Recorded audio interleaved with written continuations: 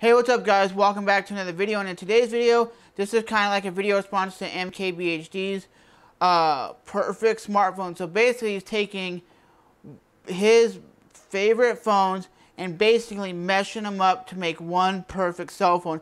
And here's going to be my take on what I think would be the best cell phone in 2013. So on design wise guys, I'd have to go with the Nokia Lumia 822 Windows Phone 8 device. You can just see, and once I played with the phone in the store, I was like, wow, Nokia really knows how to make really legit beastly phones. Everybody says the HTC One is a great phone. Nokia makes some really badass design. It might be a brick, but the phone, you know, will hold up and it looks nice even though it's a brick. I love brick type phones, to be honest with you guys. You can drop it and you're not going to be afraid that it's going to break.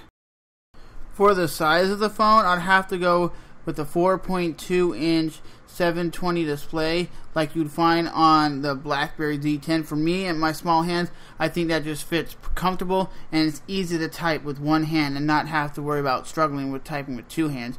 That's my ultimate phone size.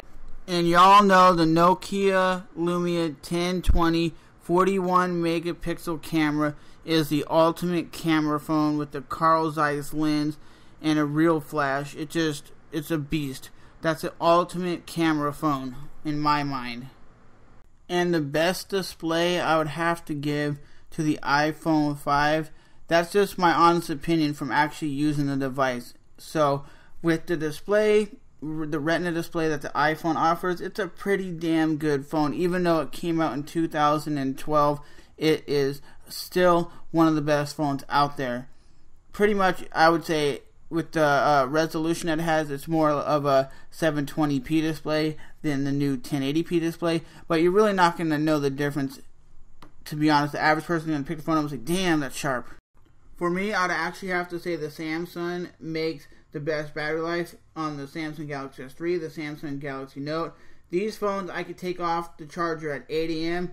and at midnight I still have about 30 to 40% battery life. So if it can last all day, that is a great battery life for me and my use only. So you guys might be thinking the HTC One or the iPhone or even the Motorola phones have better battery life. But for what I use my phone for, I would have to say battery life is number one, and it is great on the Samsung Galaxy S3.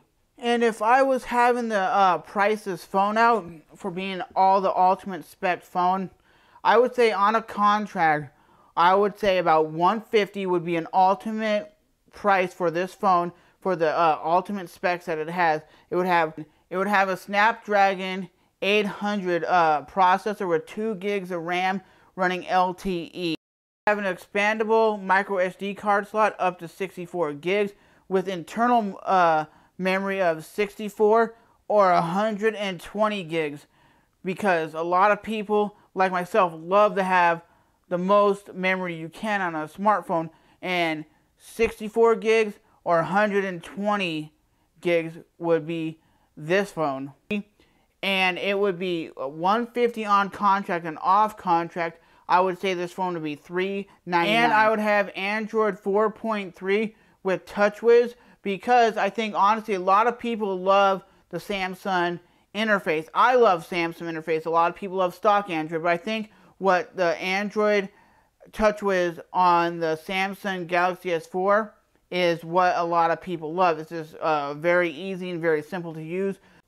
So with that being said, guys, remember to rate, even if you hate, comment, subscribe. This has been a video response to MKBHD, the perfect smartphone for 2013. Let me know what your perfect smartphone is. If you could take any smartphone out today and mesh them together, what would your ultimate smartphone be? Would it be a HTC One with a BlackBerry Q10 physical QWERTY keyboard? Because I know a lot of people still love those physical QWERTY keyboards and they don't like the actual on-screen keyboard. So I would love to hear what you guys got to say. It's just a cool little video. I thought you guys would be able to make video responses, or you guys would be able to just type in the comment section below and interact more often with a video like this. So I'll definitely see you guys in the next video. I'll see you guys soon. Hit the like button, hit the subscribe button, and I'm out of this bitch. Later.